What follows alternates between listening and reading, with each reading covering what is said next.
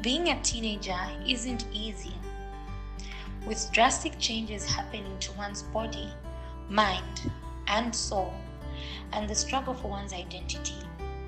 It's very common for teenagers to develop mental health issues such as depression, anxiety, substance abuse, eating disorders, and low self-image.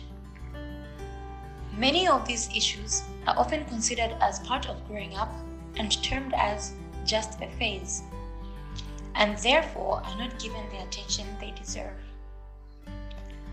We believe that opening up about such issues is the first step to finding lasting solutions such as counseling, psychotherapy, and rehabilitation.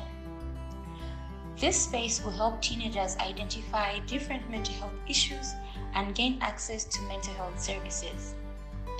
It will also host teenagers to share their experiences related to their mental health.